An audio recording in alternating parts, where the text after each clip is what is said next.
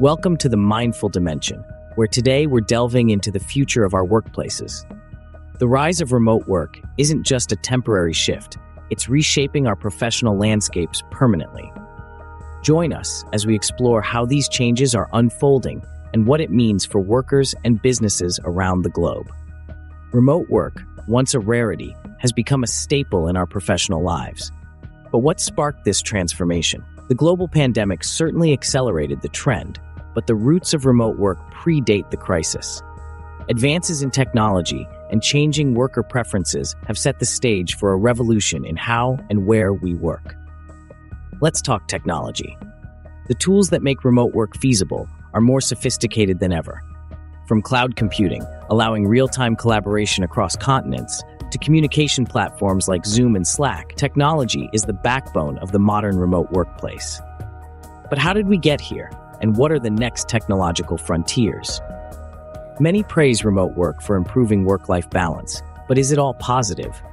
While some enjoy flexible schedules and no commute, others struggle with longer hours and the blurring lines between personal and professional life.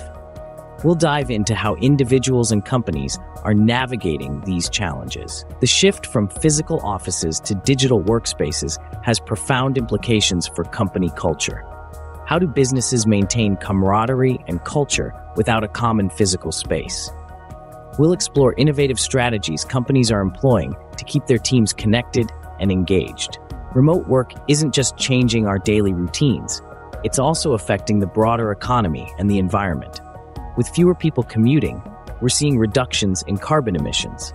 Economically, the landscape of city centers is transforming as the demand for office space decreases. What do these trends predict for the future of our urban environments? As remote work breaks down geographical barriers, companies now have access to a global talent pool. Conversely, workers have more freedom to choose their employers, no matter where they're located. This segment will cover how this new freedom is influencing hiring practices and worker mobility across industries. Despite its benefits, remote work comes with its set of challenges: cybersecurity risks, issues of inequity, and the need for new management styles.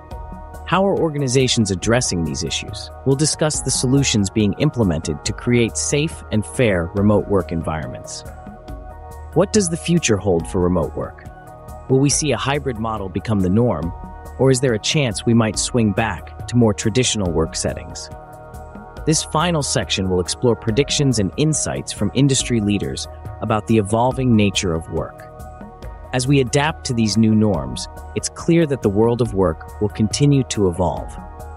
Whether you're an employer, an employee, or someone entering the job market, understanding these trends is crucial. Thanks for joining us at the Mindful Dimension as we navigate these changes together. Don't forget to like, subscribe, and comment with your thoughts and experiences with remote work.